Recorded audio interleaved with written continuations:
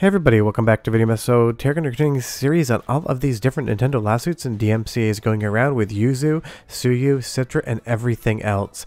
I've been getting a lot of questions about this series and it's been very popular, and one of the #1 questions I keep getting is, why do these emulator makers not fight this? How is this ever going to be decided if it only goes to settlements or DMCA takedowns? So that's exactly what we're going to be talking about today, how this actually sees a conclusion and whether or not I think it's actually going to ever see a conclusion. It is a very complicated topic, but the thing is, where does this end? Nintendo is definitely on the warpath trying to take down certain emulators, whether through lawsuits, settlements, or DMCA takedown requests to different Git repositories. They clearly do not want Switch emulation to exist, but a lot of people, including me, think that if they saw a court case based on the sheer facts, that they would most likely lose. Nintendo went after Yuzu first, saying that the Switch emulator was piracy at a colossal scale. They've gone and sued Tropic Haze, that is settled. Citra, Yuzu are dead. But the question is, what would happen if this saw the inside of a courtroom without any of the baggage of Yuzu and potentially them sharing unreleased games? But it was shocking how quickly Yuzu settled to some people. But this is what I predicted in a previous video, and it is all down to the fact that fighting these cases costs an incredibly large amount of money.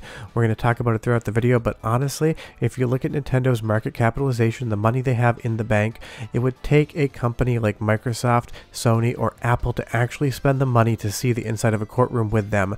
They could burn off $50 million in court fees, and they wouldn't even blink an eye. Now think about what emulator maker could possibly say that.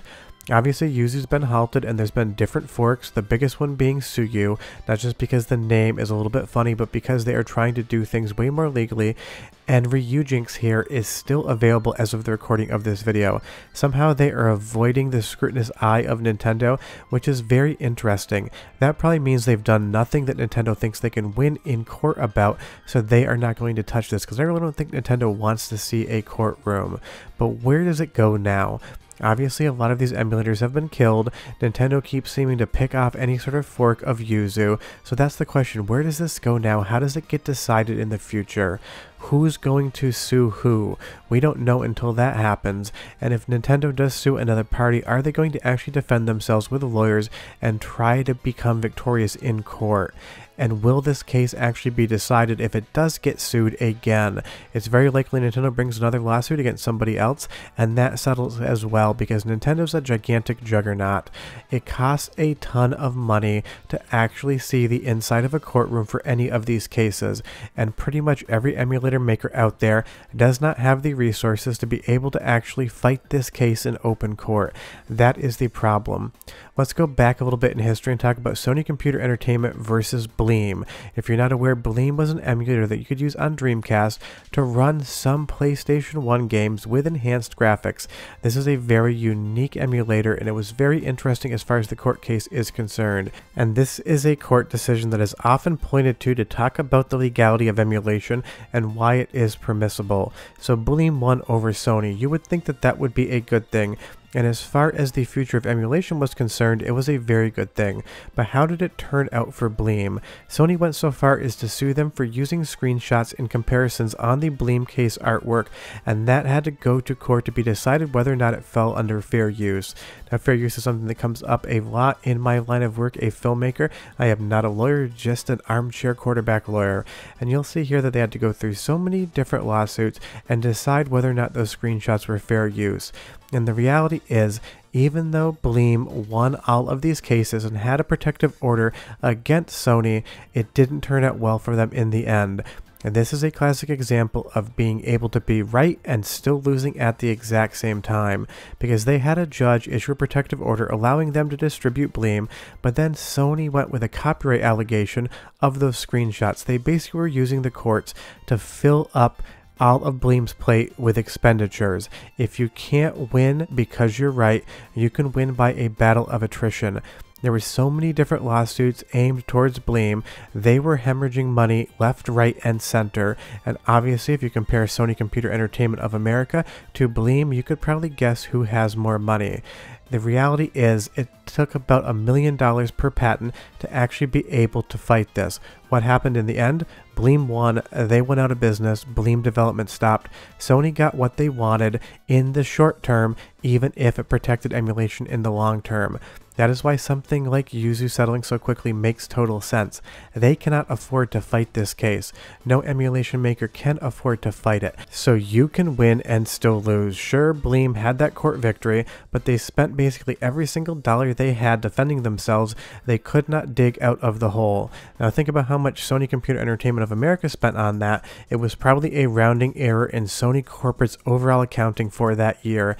They probably made more on interest in deposits in the bank on cash that we're sitting on than they actually spent on that court case in the time it took to fight it.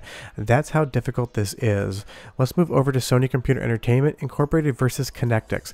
They made another PlayStation 1 emulation system, and this was also sued, and Connectix did win. This is another court case that is often pointed to as giving the foundational legality for software emulation on video game systems. This is why you could emulate PlayStation 1 on Mac back in the day. Now this story ends a little bit different, but it's also another way in which it can end so that the console manufacturer gets their way and they still don't have to allow emulation for the interim, because the reality of this is all that happened is Connectix won the injunction, and then what did Sony end up doing? They just bought the damn thing to get it off the market. Yes, we still have PlayStation 1 emulation because this court case showed us that that was allowed. This also allows us to have PlayStation 2 emulation, and we can play that right now. It is perfectly legal unless Sony decides to sue over this. We even have PlayStation 3 emulation, but what if Sony wants to start dipping into the back catalog and releasing a lot more games on PlayStation 5 or PlayStation 3? Might they sue? It's very possible. And the other way you can be right and still lose is I'm sure Sony offered just enough money for Connectix to say, screw it, we don't want to fight this anymore, you can have it. And it's not like Sony did much with it after the fact. If you can't beat them, buy them. That is a business axiom. If you can't compete, if you can't win a court case, but you can offer enough money to buy your competition out from underneath you, you can catch and kill this software. That's a term thrown around a lot when it comes to news stories. Catch and kill. You buy the exclusive rights to a story and then you never run it. It's done for athletes and celebrities all the time. I have done it for people before. It is legal and it is fun. But honestly, if you go back even further, you have Sega versus Accolade. This is another reverse engineering case, and this is the only time in which the console manufacturer lost and the company Accolade continued to at least exist. But they lost up to $25 million in revenue and money in fighting this case. Who has $25 million right now? That is the real question. Yes, this established the guidelines for permissible reverse engineering, and it was a very important court case, and it's a really good thing Acclaim won, because this gives us a lot of the legal foundation as to why reverse engineering this hardware and this software is legal in the first place. So big credit to Acclaim. That is very important. But the reality is Tropic Haze, the company behind Yuzu, doesn't have $25 million to lose here. They're paying Nintendo $2.4 million, but that is a drop in the bucket compared to $25 million. And don't forget, that was back in the early 90s with inflation and everything going up. To have that same court case today, you're probably talking about $50 million plus. Think about what emulation developer would have $25 to $50 million sitting around. You would have to have some sort of civil rights group on the electronic side of things decide to fund the case for you or provide you with free lawyers to ever actually see a court case. Because who would have the money to fight this? Microsoft would if they decided to sue Nintendo or defend them, but honestly that's not going to happen. Sony would have enough money to sue Nintendo and defend against it, but they've only sued emulation makers. Clearly they're on the same side, and I'm just giving you examples of companies that have the resources. The reality is no emulation maker will ever be able to afford to fight Nintendo in court even if they're right. So how does this end? It doesn't.